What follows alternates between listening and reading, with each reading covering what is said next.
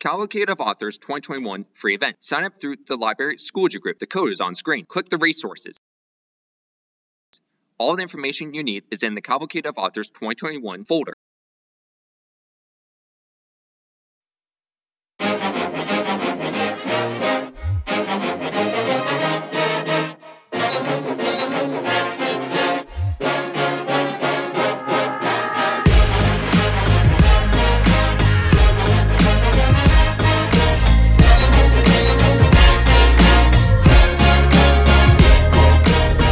The world is filled with many wonderful things, but what could possibly be better than chess? I'll show you what. I feel like I'm profaning the baking part, by the way. Oh, flaming bacon. I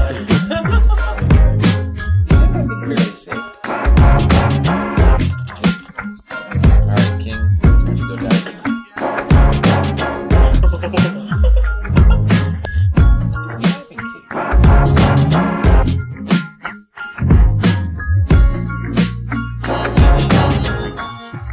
There are two great things in this world, chess and bacon.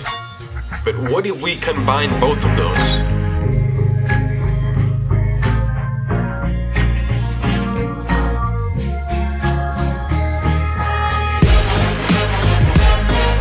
The world is already a better place. I think this is a new lab, you guys.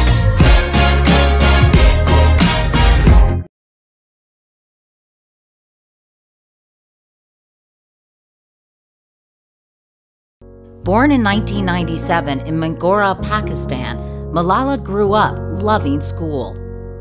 I want to get my education and I want to become a doctor. But all that changed in 2008. When the Taliban came, they started talking about the girls' education, that girls are not allowed to go to schools and they are not allowed to get education. Barred from school, Malala began speaking out. My people need me and I shall raise my voice because if I didn't raise my voice now, so when will I raise my voice? A vocal advocate for girls' education, she gained international attention and with it, the wrath of the Taliban. On October 9, 2012, Taliban gunmen boarded her school bus and opened fire.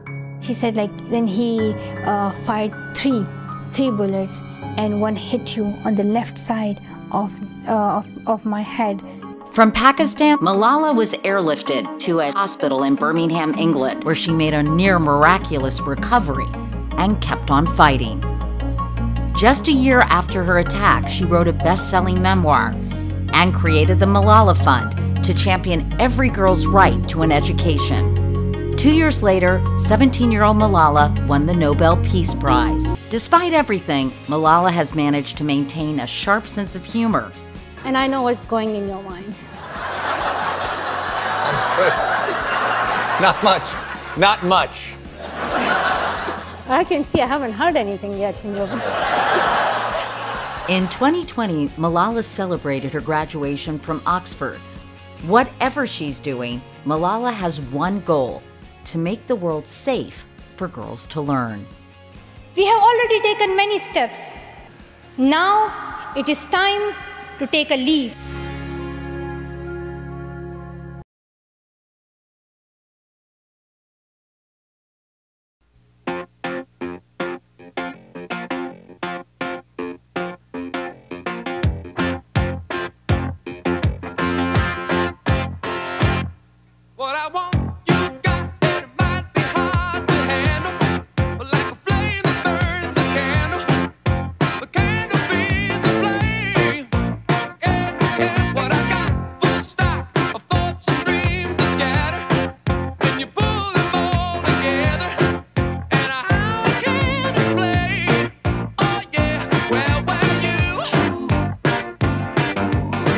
You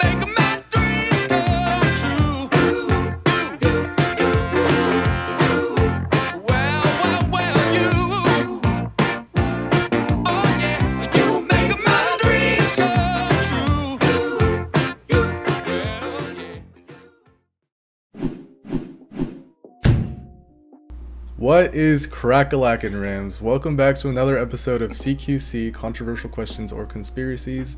And today, unfortunately, Maddie could not join us, but we are joined by a very special guest, Johnathan Lee. He is a junior here at Rogers and a very talented musician, and I'm going to pass it off to Max to ask him some questions. All right. We'll just get right into it with the first question. I'll give a little bit of background here. Johnathan, as we know, you're a really good musician. Pretty much know everything under the sun. So I wanted to ask you a few questions about what your opinions are on modern music and how music has evolved from maybe classical to 70s, 80s music up until now.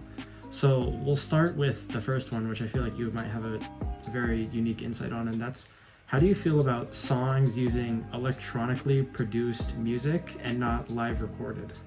So you're saying, so like a backing track, essentially? Yeah, the background track, yeah. Well, to me it depends on really the context of it, because like if you're someone like a DJ, of course you're going to be, because you're basically playing along with the original track. But I mean, if you're like a performing musician, like playing live instruments, then that's really when the line is kind of fuzzy with that, because you know some people may look at it as like cheating, essentially, I've heard of, but at the same time it can be a good way to keep the musicians together and in time. So there's definitely both sides to that. Now on to the next one, which I felt was real topical after the Grammys a couple days ago. I wanted to ask you, what's your opinion on vulgarity in music? Do you think that it has a place, or do you think it's just a cheap tactic to get a hit song? Not any one song in particular that we all have in our minds, but just in general here. I never really thought of vulgarity in music as getting as attention. I just thought of it as like just saying whatever, just saying random stuff. But censorship is a real thing, and its censorship in music has really took off ever since late 80s and early 90s, when metal was at its peak and rap was just coming into the music scene. So, and you know, there's been a lot of cases with parents being concerned about what their kids are listening to, and it even got to the Supreme Court eventually. I think it was Supreme Court. I'm blank. I don't really remember. I believe you're right. That's the history behind like the parental advisory sticker on albums. Yeah, right. Where it came from, like you were saying. So I guess to sum it all up, I never saw it as purposely getting attention, but I don't really have a good answer with that. Yeah, it depends. Yeah, you see it as like more of like just an expression of art rather than purposefully trying to get a lot of attention from. Yeah. That doesn't mean little kids should listen to it if they're there's if their parents don't want them to. But there's a place for it all, and it's just expression, like you were saying, Andres. So now for the last one. This one is a pretty controversial topic, and it's how do you feel about artists who use auto-tune in their songs? That's a really good question, because I do have a say on this. It's not bad. It's not in any way bad. The main trait that most people get confused with is that there's auto-tune and there's auto-pitch. So in most cases, and more of like the 2000s period, auto-tune is most of the time used as an effect, a vocal effect. See people like T-Pain using that technique to get that robotic kind of sound. A lot of rappers are doing it today. Auto pitch is when a computer really just generates a spot on in tune note, no matter how well or bad you sing it. And the problem is, it's really hard to tell in recordings. Probably 99% of musicians use it and you'd never notice. I don't know, but it's even gotten so well that people use it live nowadays. So it's a very hard thing to decipher, And that makes us question a lot. Is it, like, if you see a performance live, you might start questioning, is it real? Is it genuine? Can they actually sing? Like that one time Travis Scott fell off the stage and screamed for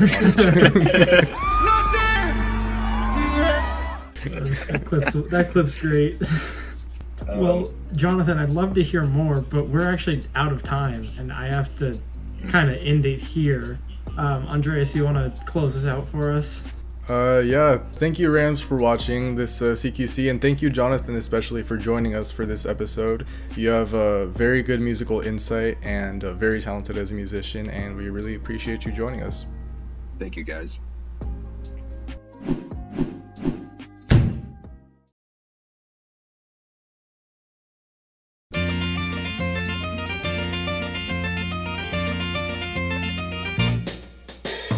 Hello world, hear the song that we're singing. Come on, get happy. A whole lot of loving is what we'll be bringing. We'll make you happy. We had a dream, we'd go traveling together. We'd spread a little love and then we'll keep moving on. Something always happens whenever we're together. We get a happy feeling when we're singing. This is TKC, worst show on RAMTV. We have like the best places to take your loved one, and like we're gonna show you all about it, cause it's just, that's what we're doing, man. You're like TKC!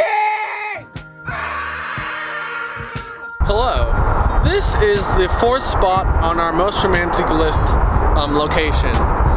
It is the hospital parking lot, the upper level one, and as you can see, it's a little packed right now. However, at night or when the sun's just about to set, absolutely alone, and it's a beautiful sight to see. Over there you can see your Olympics, beautiful. And then over there are Cascades, but you can't really see them right now. But on a good day when it's really not really cloudy, it's an absolutely wonderful sight. Disclaimer, if you do come here at night, you will get kicked out. No matter how many times you say your grandma is dying, they will still make you leave. Be responsible. Be responsible. I'm gonna go backflip. Alright guys, so this is number 5 on our list. We're here at Bradley Lake Park. Scott, what do you think of this park, man? It's a nice park. It has a nice loop. You get some walking in. Honestly, it's a good place to take your lover if you're just trying to enjoy the scenery, you know? Just a nice little stroll. So, when you're out with your date and you don't know where to go, this is a perfect spot. This brings us to spot number 3. Take a look. Some dumpsters. So beautiful. It's a perfect spot, perfect shade, perfect sunlight, perfect cover, perfect colors. It's the perfect spot for star-crossed lovers.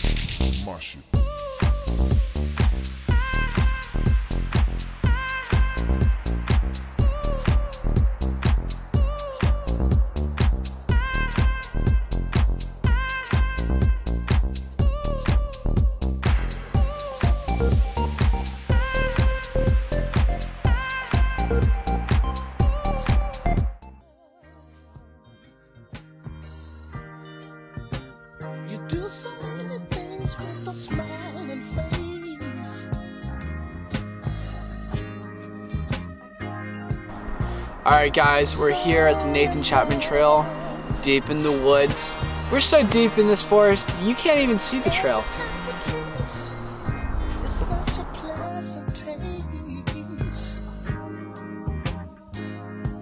That's why I know this feeling. You can get out into nature. I mean, it's not for everyone, for sure, but just ask your neighborhood. I don't have any service! You don't need service for a good time. You don't need service for a good time. Life is strange. Believe me, it is true. Interview time! Alright, I'm here with local resident Kaz Honer. Kaz, would you say you live here? Yes, this is my bathroom. Kaz, what would you say your favorite place is to take your loved one? Chuck E. Cheese. And would you say you have a fond relationship with the Chuck E. Cheese? No.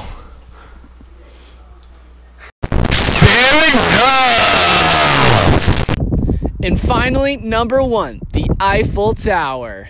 You and the lover, get that baguette and come on down the Eiffel Tower. The city of love. Mwah, mwah, mwah, mwah.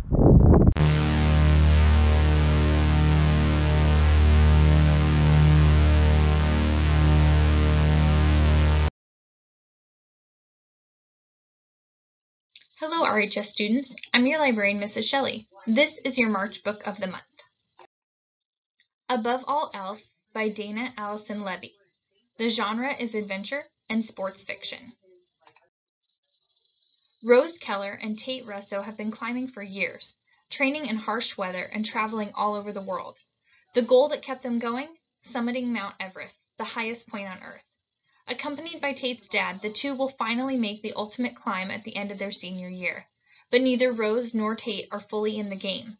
Not only is there a simmering romance between them, but Rose can't get her mind off of her mother's illness, while Tate constantly fails to live up to his ambitious father's standards. Everyone on their expedition has something to prove, it seems, and not everyone is making the best decisions while short on oxygen and physically and mentally exhausted. The farther up the mountain they go, the more their climbing plans unravel and the more isolated each team member becomes. Rose and Tate will have to dig deeper within themselves to determine what or who they value above all else. In a fictional tale as riveting, irresistible, and heartbreaking as Into Thin Air, teen climbing prodigies Rose and Tate attempt to summit and survive Mount Everest. You can get this book from your school library. This book is currently on display on top of the shelves at the end of the fiction section. I've circled it in the photo. How to search the library catalog for this book. Log into Destiny. You can access Destiny through the Schoology group or through the Clever portal. Click Catalog. Type the title of the book in the search bar and press Enter. Write down the call number and the title so we can help you get the book when you come to the library for pickup. We are open Monday through Friday from 7:45 to 3. Please note that this is a new time to accommodate the hybrid schedule. I've also included a picture of the call number at the bottom. Other ways to read this book. You can download the Libby app through the company portal. This will allow you to check out ebooks from the public library to read on your PSD student device. To use the Libby app, you need a library card. Getting a library card is quick, easy, and free. Here's the link. You can also purchase this book through Amazon or Barnes & Noble. Happy reading!